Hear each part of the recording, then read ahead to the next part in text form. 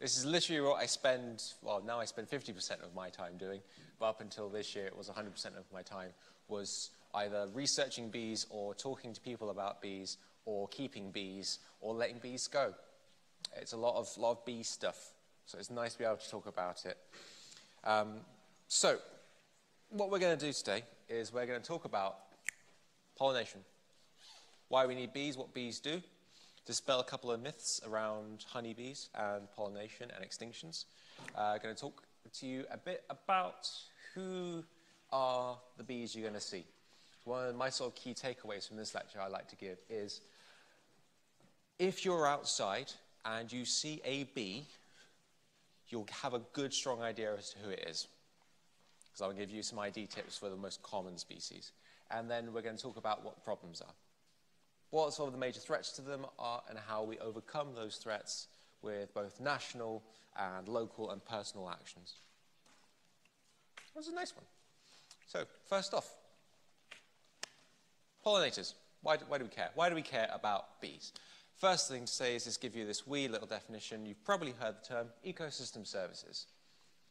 Now, these are provisional, regulatory, supporting, cultural things that nature does for us. One of the other terms you might have heard recently is nature's contributions to people. I kind of prefer that term a bit to ecosystem services, but for your purposes, ecosystem services, nature's contributions to people, they're the same thing. It's any number of things like trees taking in carbon dioxide, making oxygen. Trees again, filtering water, cleaning water, regulating rivers, preventing floods. Soil, insects, bacteria, recycling old nutrients, turning into fresh compost and fresh new nutrients for soil. And then, my big one, pollination, making food for people by the actions of insects and birds and whatnot. So they are hugely diverse. Quantifying them is a fool's game. You will see lots of different financial estimates for the value of various ecosystem services. Pollination, the numbers are hilarious and extremely vague and jump anywhere from £500 million for the UK to like $2 trillion globally is the financial value of pollination. Calculating that is complete nonsense. It's basically if we didn't have bees, how much would it cost to do all their work? Which, again, complete nonsense.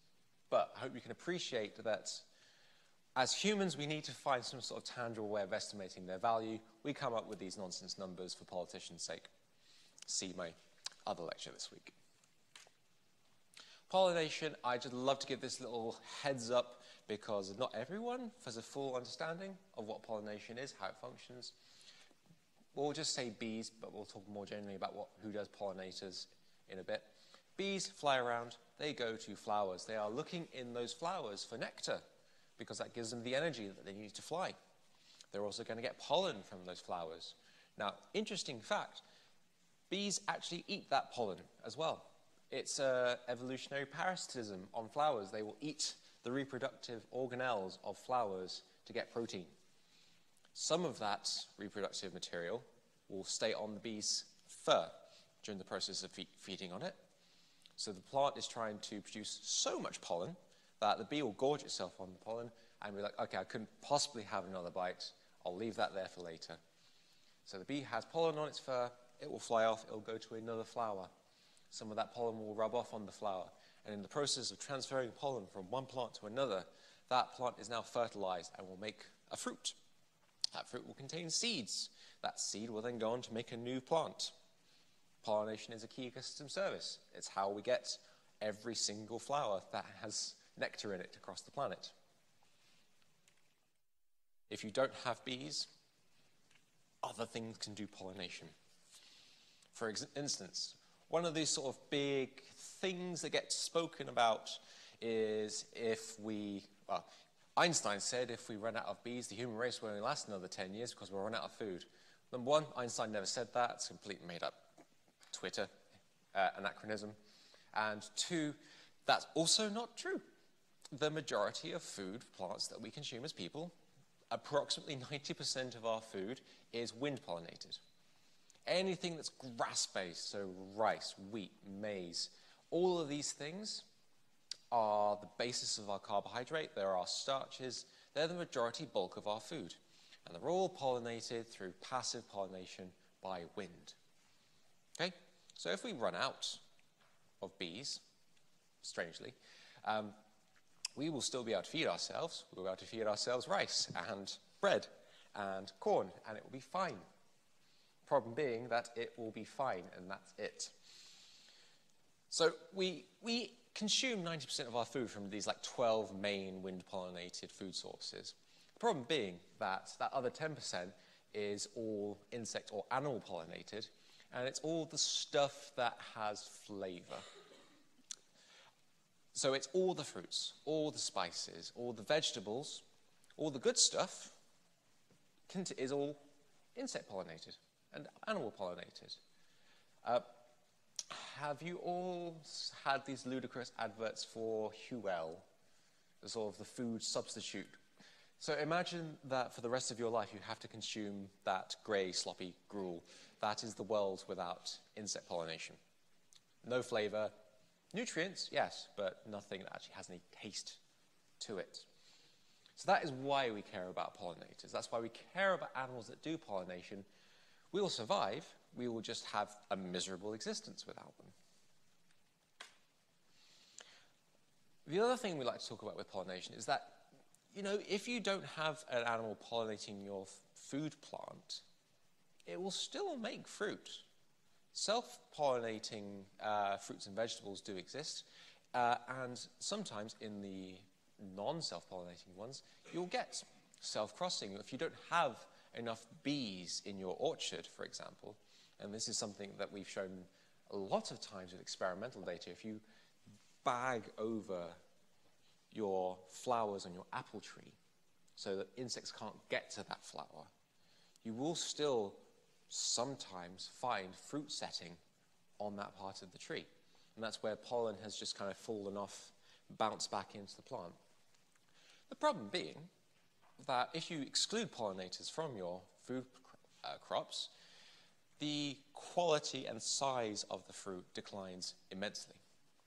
So these are all photos from experiments that I've run where I've excluded bumblebees and honeybees and solitary bees actually in that order, which is nice. I've got the top photo is courgette, where I've excluded bumblebees. Middle photo is a tomato, where I've excluded honeybees. And the bottom photo is an apple tree, where I've excluded solitary bees. And in each case, you do get tiny, really awful, ugly-looking fruits and vegetables that look quite unpalatable.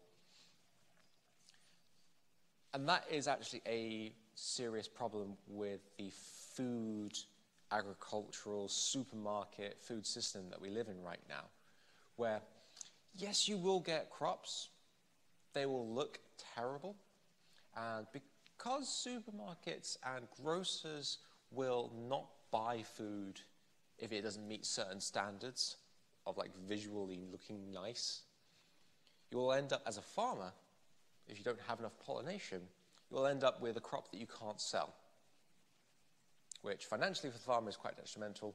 For the purposes of providing enough food to feed a nation, if that food rots in the farm because no one wants to buy it, that also is a bit of a problem because we're making food that we're not eating.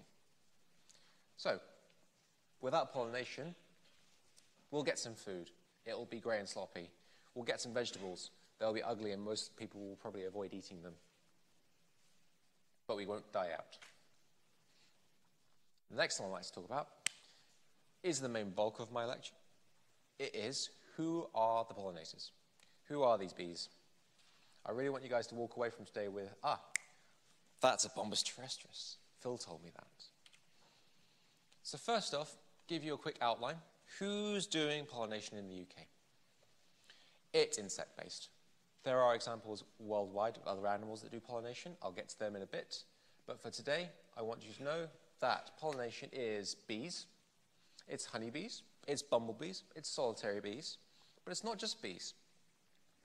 Hoverflies, which are far more abundant and far more interesting as animals than bees, do a lot of pollination, as do beetles. What we have, these are all photos of pollinating insects that are in Lancashire. Most of them are spotted on campus.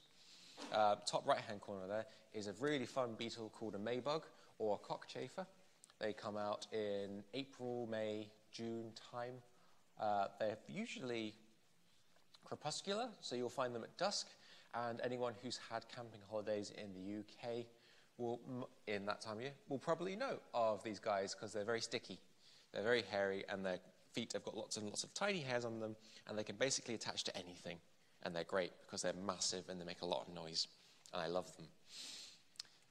You also have a ton of butterflies and moths that do pollination. Moths do fly during the day. You have a lot of burnet moths actually on campus. It's there. The underpass, right? You know those big steep banks on the sides of the underpass? From about June till September, maybe a bit early, maybe April till September, that bank is covered in wildflowers. And those wildflowers are just absolutely heaving with these beautiful red burnet moths that fly during the day and do a lot of pollination. Butterflies-wise, again, lots of butterflies do pollination. This one here is an orange tip. You can probably guess why it's called the orange tip. What's really lovely about this species is that it's incredibly territorial. It will pick a patch of flowers and it will say, this is my patch, no one's allowed in this patch apart from me, and that includes you. So if you ever want to have a bit of fun, find a patch with orange tip butterflies on it, and just try and stand there near that patch. You will find yourself being dive-bombed by a butterfly that thinks it's really tough and trying to defend its area. It's wonderful. That's it. All of these guys will pollinate wildflowers. They will pollinate fruits, vegetables. That's basically what all of our pollination has been done by. In terms of the specifics, honeybees, most abundant. They are, in the UK, a single species, Apis mellifera. In the UK, specifically in the northwest, we have what's known as Apis mellifera mellifera, which is the northern black bee.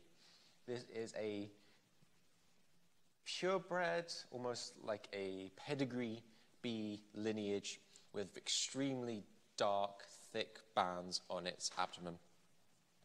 This one is supposedly more resilient to cold weather than other subspecies of honeybee. It's not as productive, it is less aggressive, apparently. A lot of claims made by beekeepers who breed bees specifically to sell to beekeepers. They are social insects. They are what we call eusocial insects. That is that they have a queen bee that maintains and controls the behavior of her daughters. They are eusocial, so they are looking after themselves. The daughters look after each other, they look after the queen, and they look after her offspring. They have a very interesting genetic system that's the basis of the evolution of that behavior that I'll get into if you do evolution next year. They are not endangered. Frankly, if you ever hear someone telling you that honeybees are in trouble, they are lying to you.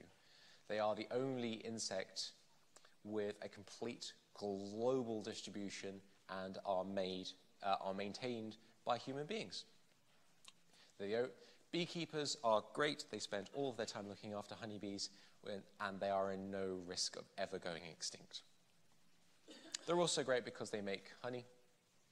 You can provision a lot of money out of selling the honey that they collect. You can also sell their wax. You can sell their propolis, which is a material that comes from tree saps that bees collect. Bees use that as a cement in their hives. It's really quite interesting material. They are in trouble. They're also not the best pollinators. They're very numerous. So you can get 30,000 bees in a single hive, and that 30,000 bees can pollinate 30,000 flowers, but they'll take their bloody time about doing it. So per individual bee, honeybees are actually one of the most inefficient pollinators on the planet. It's just that there are so many of them that that inefficiency is kind of compensated. Bumblebees, on the other hand, are extremely efficient pollinators. So when I talk about bees going from one flower to another and looking for food and pollinating and transferring pollens that way, honeybees will go to a flower, come back to the hive, go out again, come back to the hive.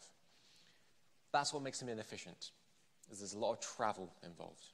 Bumblebees will go out, they'll go to a flower, they'll go to the next flower, and to the next flower, and to the next flower, and then they'll head back to the hive. And because there's so much more movement in between flowers happening, bumblebees are super efficient when it comes to pollinating. Now, here's the promise. In the UK, we've got 25 species of bumblebee. 3 years ago, we had 24. We had an extinction happen of the short-haired bee, the yellow short-haired bee. That one went extinct and has recently been reintroduced from individuals brought over by the charity Bug Life and the Royal Society for Protection of Birds, reintroduced to Dungeness Bird Reserve down the south coast, which is great. We have a reintroduction of a species that was formerly extinct. Hooray! So now we're back up to 25. Of those 25, if you're very lucky, you're going to see about 2 of them. Likelihood is in your lifetimes you may get to spot these 8. So these are the 8 most incredibly common species of bumblebee in the UK, and I'm going to run through some very quick, easy ID for you. So if you're out, you can show off to your friends. That's Leucorum, that's terrestris. Okay? These 8 species, lovely little cue card. Number 1, Bombus terrestris, the most common species. This is also the species that is artificially bred for the purposes of pollinating in greenhouses. You can actually buy boxes of Bombus terrestris on the internet. They freak out the postman because of all courier companies in the UK, the Royal Mail are the only ones that take live animals. So you'll get your postman coming along with a box that's vibrating angrily at him, which is great fun. Happens to me a lot. Bombus terrestris has what we call is the buff-tailed bumblebee, which means it has a tail which is a slightly off-yellow, whitish color. It looks like a dirty brown tail on it. Oftentimes, I was always confused as what the term buff-tailed meant, what the color buff is. Yeasty is a good summary of it. It's kind of this sort of peachy, yellowy brown color. Nicely contrasting with number 2, Bombus leucorum, which has a bright white tail. This one is obviously called the white-tailed bumblebee. It's also called the garden bumblebee. Sometimes it can be hard to tell them apart unless they're next to each other, but if you see them with those nice black, yellow, white stripes, very bright white, that's going to be leucorum, 9 times out of 10. Red-tailed bumblebees.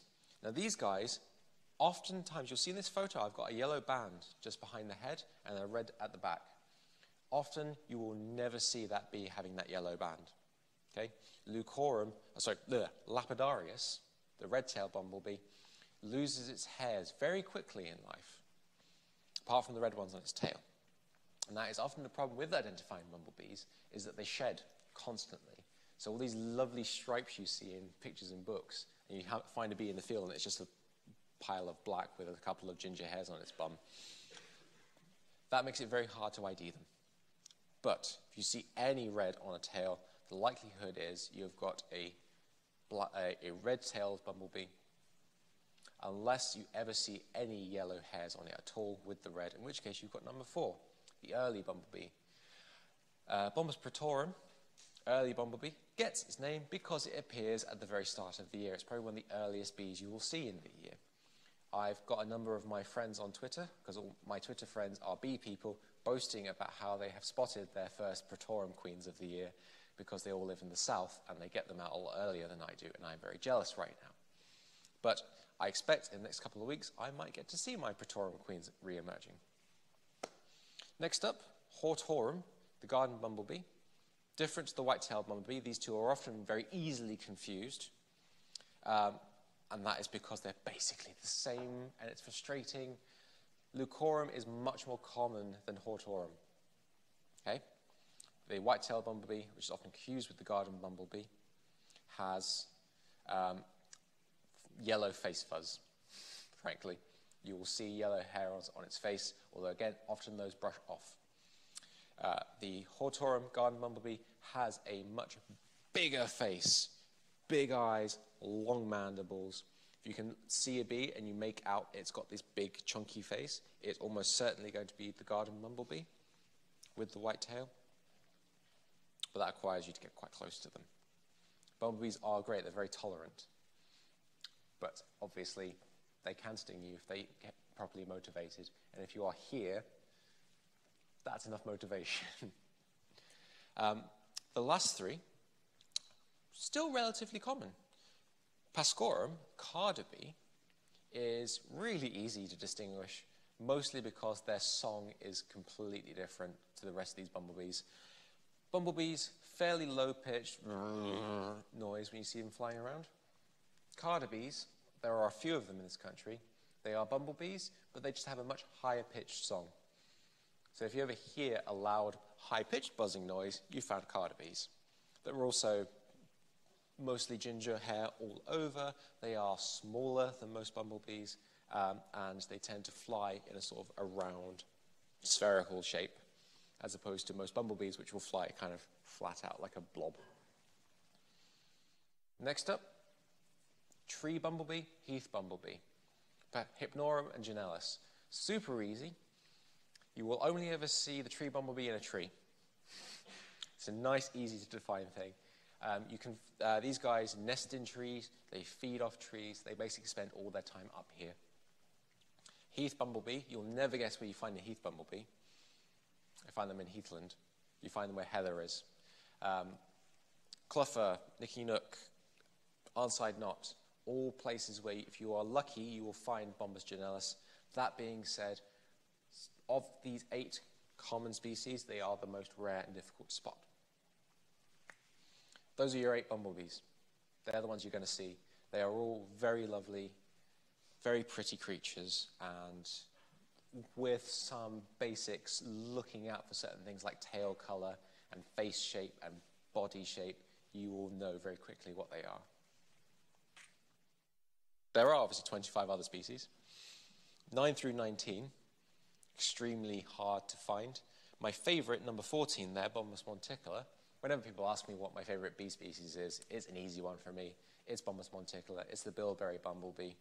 This guy, extremely rare, can only really be found in 2 sites in Lancashire and a few sites outside of there in the UK.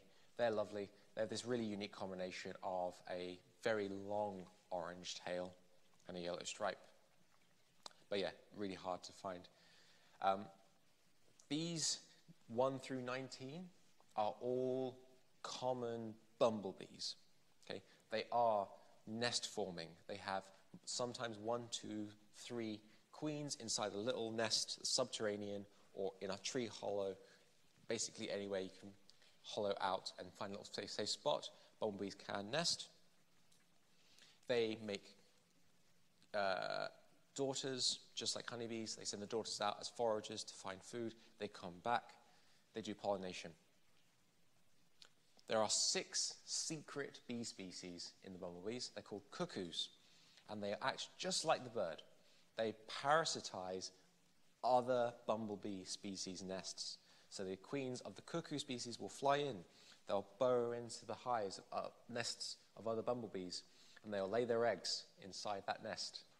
And the eggs will hatch, and the other bumblebees will be like, oh great, more babies, let's just keep feeding them. And they cuckoo them.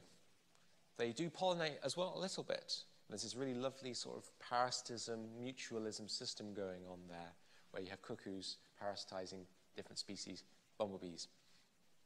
Identifying them is a pain. The closest ID help I've ever been given with them is that if you have a cuckoo bee and a non-cuckoo bee next to each other, their fur and their body shape will be identical, but their cuckoos will have slightly smoky-looking wings, which is such a painful identification tip because you need to get both of them next to each other and compare their wing colour. Don't worry about identifying them, not worth the pain. Now, that's honeybees, that's bumblebees. Last up, solitary bees. Had 25 bumblebee species. We've got over 250, 283 last time I checked. Solitary bee species. These guys do not form nests. They are not social, as you can tell from the name. They're often misidentified. They're often seen as either flies or wasps or a lot of times honeybees. They are what we call self-employed bees. There's no nest, but they do have to lay eggs. The bees themselves will go out, they'll provision food for their own offspring and no one else's. They can nest in lots together in the same area. So we call accumulations or agglomerations of solitary bees. That isn't them nesting cooperatively. It's just that solitary bees have had a very hard time of it over the last 30 years, and there isn't actually that much environment left for them to nest in. So when they find somewhere to nest, they pile onto that area. They can nest in the ground. They can nest in trees. Very often you'll find them burrowing into sandy, flat edges, like on riverbanks, things like that. They're extremely hard to manage because they're very sensitive creatures. Because they are very limited in the space they can nest in, they are very easily have their nests destroyed. They're also much more sensitive to pesticides. They've had a very hard time of it.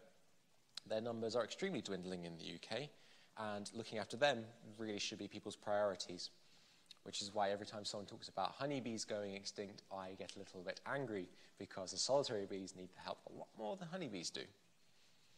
They're also the most efficient at pollinating because unlike bumblebees that have to go back to the nest with their visit back, honeybees go out and back, out and back. These guys are constantly moving between flowers because they don't have a nest to go back to. Conserving solitary bees, massive pain. There are some things you can do, which I'll cover at the end of the lecture. That being said, they are very lovely, and you can afford to spend some time watching them. Ooh, black flash, there we go. Last thing to talk about is all the stuff that what isn't a bee pollinating in the UK. 1,500, 2,000 species of flies, small black flies, big black flies, blue bottles, green bottles, all do pollination. They're all lovely creatures. You should look after them. Butterflies, beetles all do lots of pollination. This creature in the top right-hand corner is called a bee fly, and they are great. They are a parasitic fly species on bumblebees. So they will sneak into bumblebee nests just like cuckoos do and they lay their eggs. Except they're a bit more aggressive and they will eat most of the other larval bumblebees inside that nest. That being said, they're kind of adorable looking when they're adults. And then the last one, what about wasps? So wasps are fantastic creatures. They are predators. They eat pest species, they eat caterpillars, they eat aphids. They also pollinate. And I believe, I'm going to mute just in case I deafen you all. This here is video evidence of a wasp pollinating courgettes / squash, whatever they are. They are really good at it. They're amazing creatures. And if you get upset, annoyed by wasps, kind of maybe don't because they do a lot of pollination. And they're incredible creatures, and you should look after them. And this, I think, is one of the cutest videos I've ever shot of a bee, of an insect. Look at it, it's covered in pollen. It's just like, oh, it's just all on my face. I need to get it off now, and it's just really annoying. Get it off. But look how much pollen's on that guy. How much pollination it can do. It's amazing. And really cute.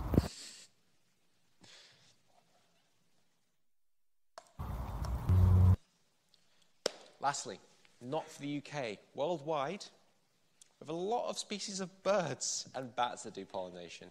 And these guys, again, the big, cool, expensive tropical fruits. Mangoes, bananas, coffee, durian and guava, all bat or hummingbird pollinated. When we're talking about pollinator conservation, Anywhere in the tropics, we have to think about these species. You don't get bumblebees in the tropics, but you do get hummingbirds, and they are just as sensitive to environmental disturbance and very important as pollinators.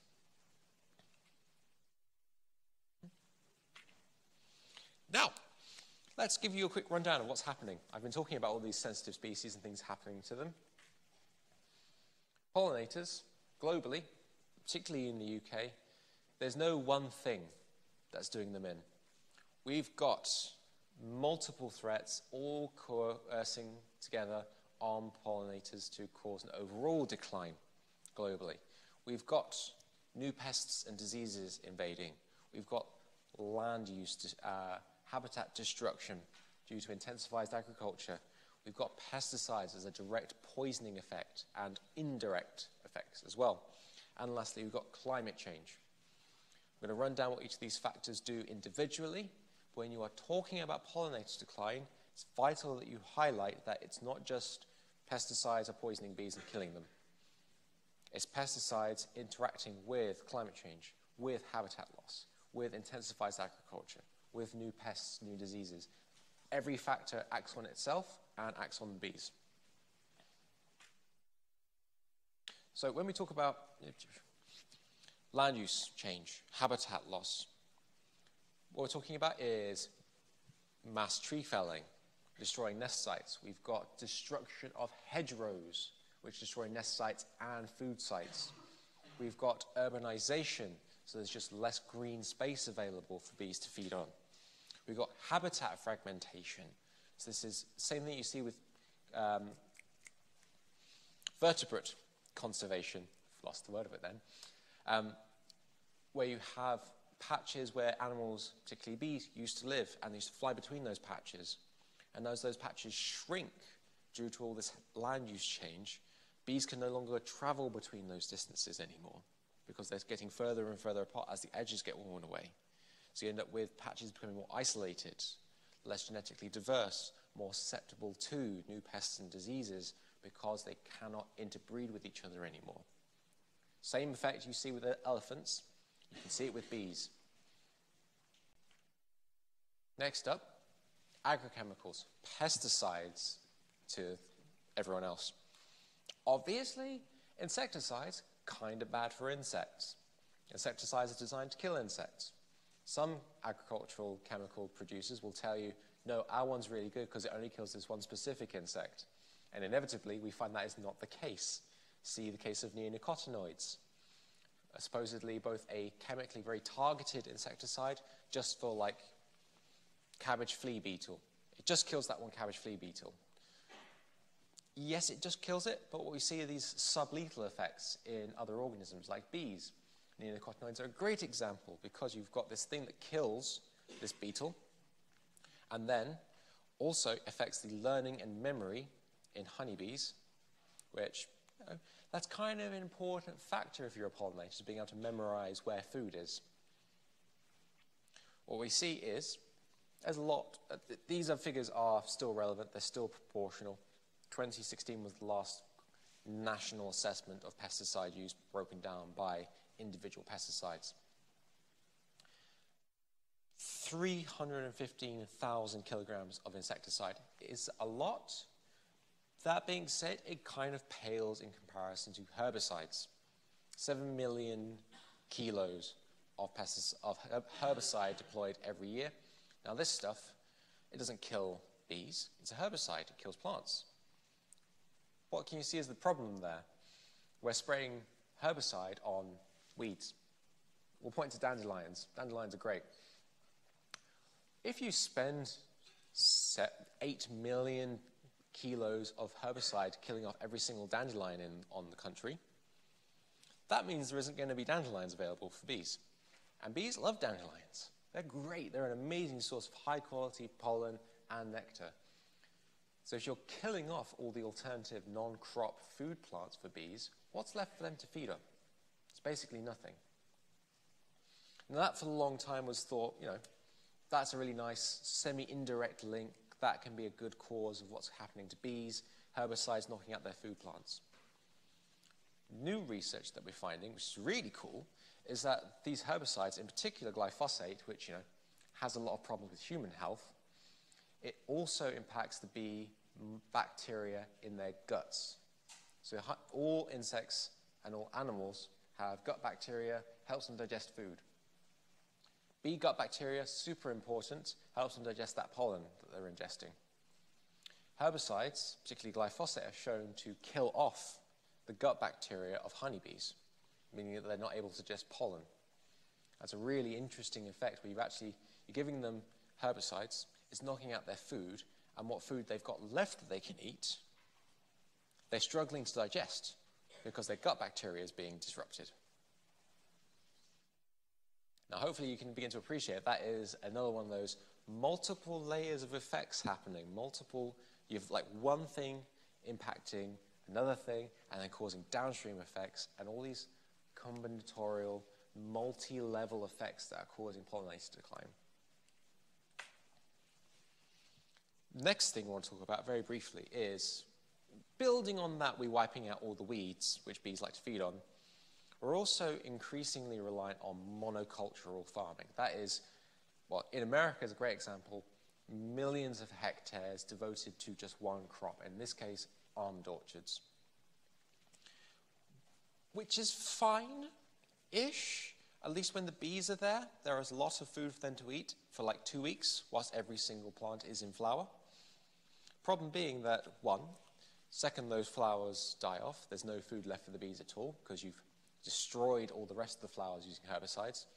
And 2, what if that crop doesn't flower that year?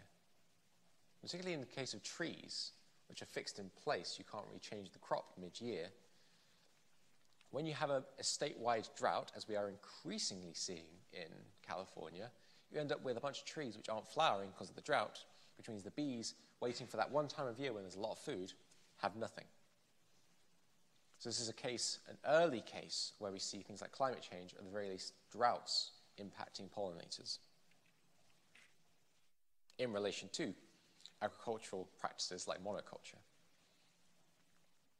Next thing I want to briefly touch on, these are mostly honeybee troubles, are new pests and diseases.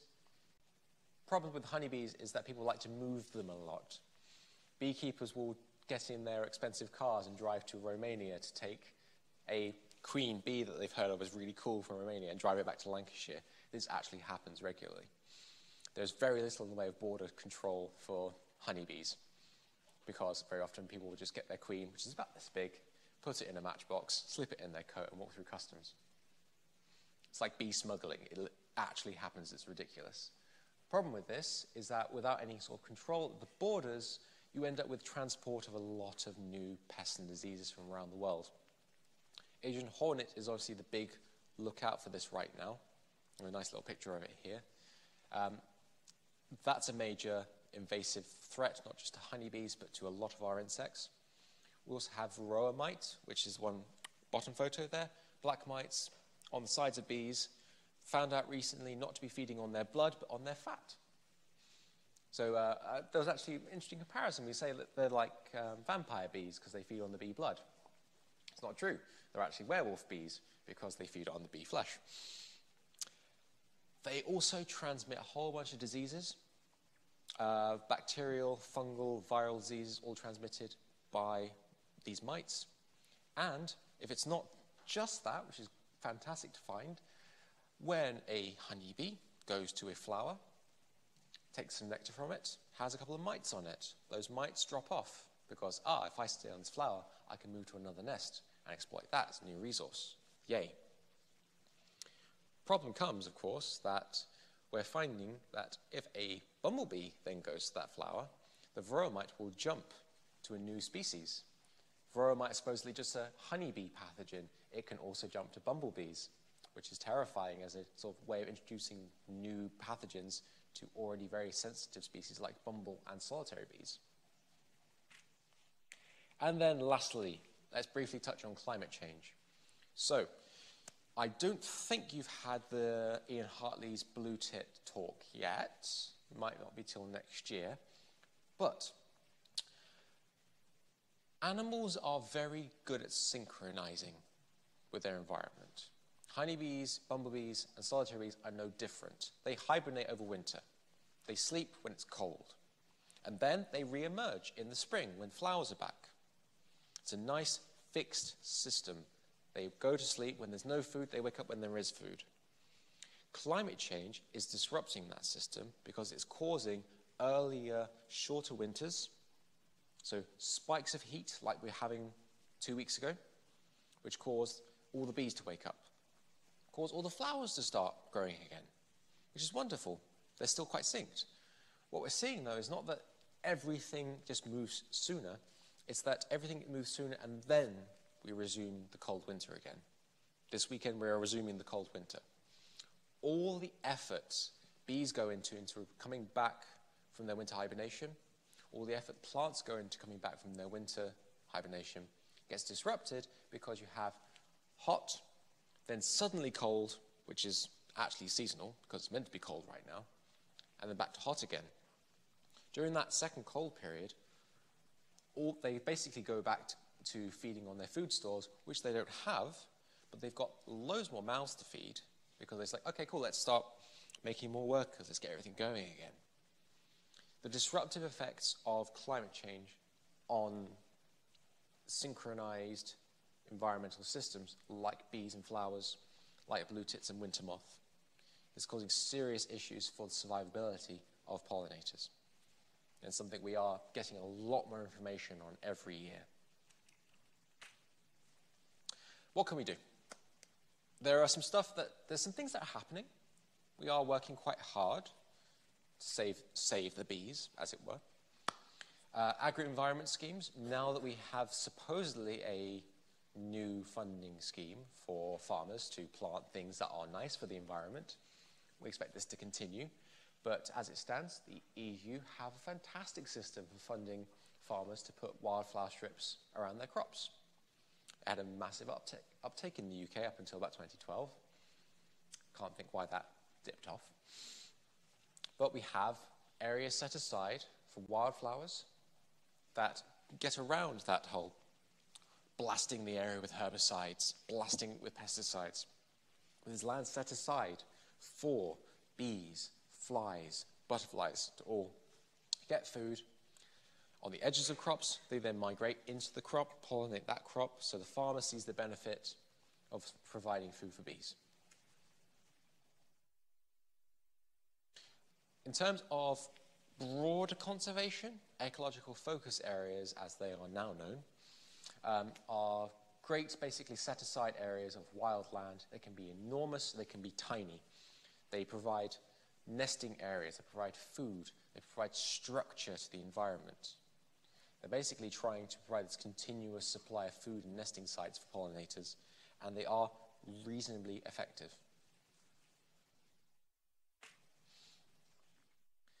As I pointed to earlier, monocultures are very, very common, but they're also extremely inefficient.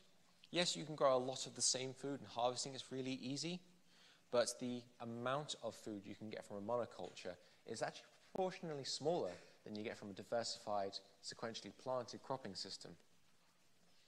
When you're giving lots of strips of land to different crops, you see an increased pollination efficiency, which means you see an increased crop yield and crop quality. Communicating that to farmers, usually really easy. You just tell them, just rather than planting 10 hectares of oilseed rape, plant 5 and then have another 5 set off for like turnips or something. Whatever works on your land. You can demonstrate with that you end up with more pollinators, better quality crop. Now, wildflower strips are super easy to do. Farmers are experts in planting seeds in the ground and getting things to grow from them. Wildflower strip creation is just that.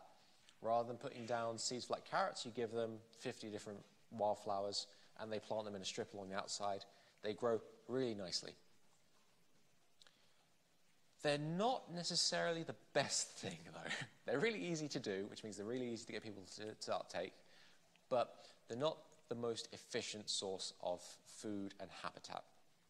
Research that I've done with undergraduate project students here, hooray, demonstrates that proportionally, even though there is a much smaller amount of land given over to woodland, hedgerows, woody structures,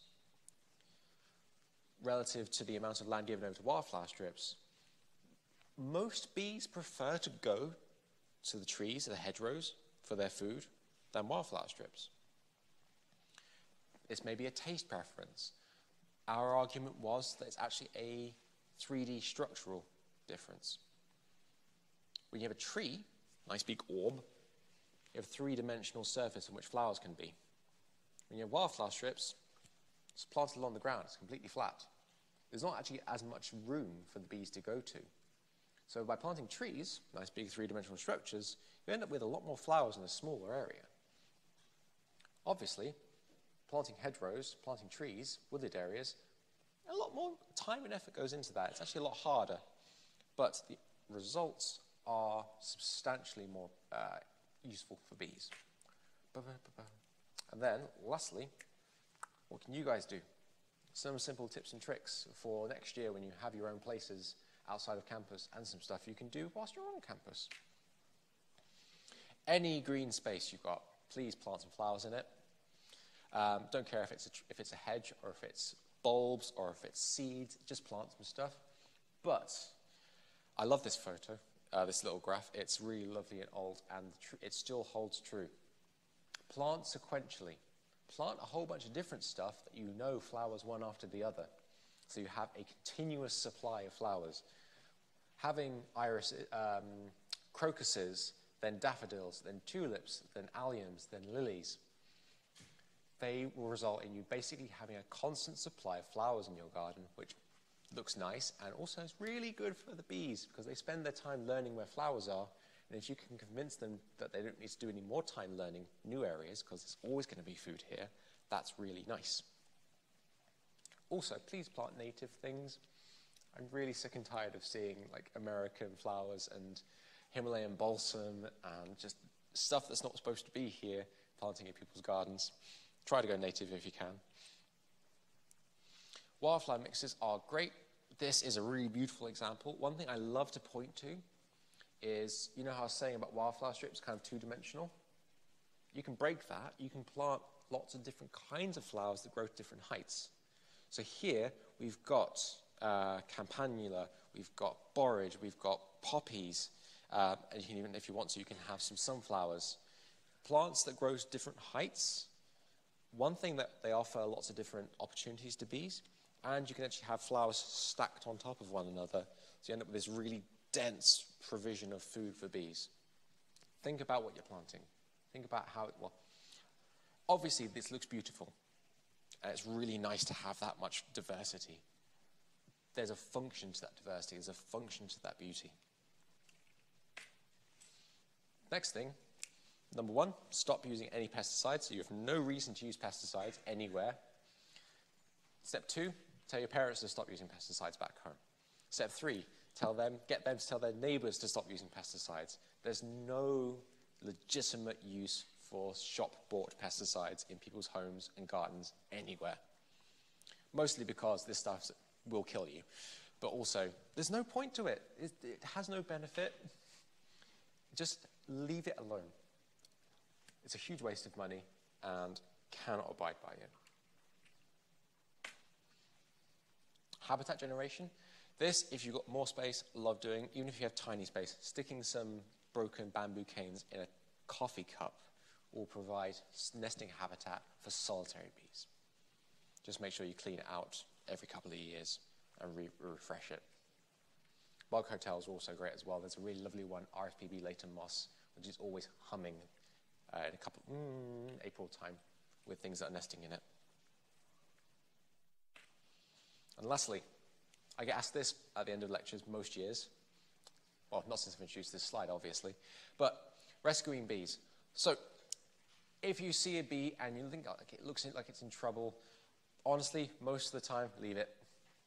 It's either resting, it's sleeping, or it's a diseased bee that's been expelled by the nest, and it should probably be not being given sugar to go back to the nest and spread that disease further.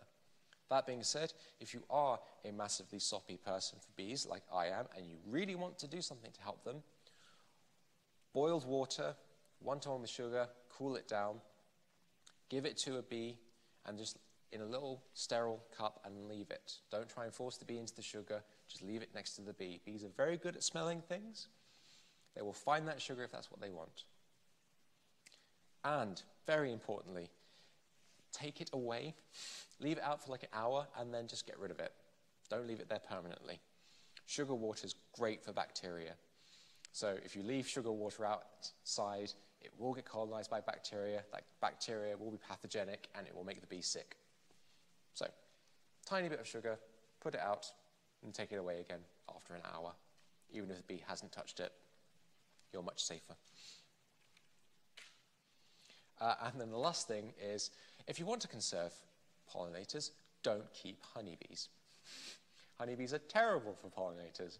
They hoover up all the food, they spread pests and diseases, and they are not native to the UK. Honeybees are native to, at best, Southern Europe. They're actually native to Northern Africa. The only reason they're in the UK is because we put them here. Native pollinators like bumblebees don't do well when there are honeybees in the environment. So stop keeping honeybees. I keep honeybees for experiments, for science. And that's the only reason I can legitimately think of why you want to keep honeybees.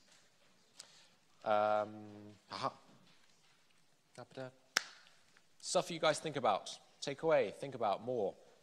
What can you do more to help promote pollinator diversity? If that's talking to people, if that's convincing people about pesticides in their gardens, do it. Plant stuff. Think about things other than honeybees doing pollination, and go and spot something out there that isn't a honeybee doing pollination. Thank you, everyone. I'll see next tutorial group in about 10 minutes.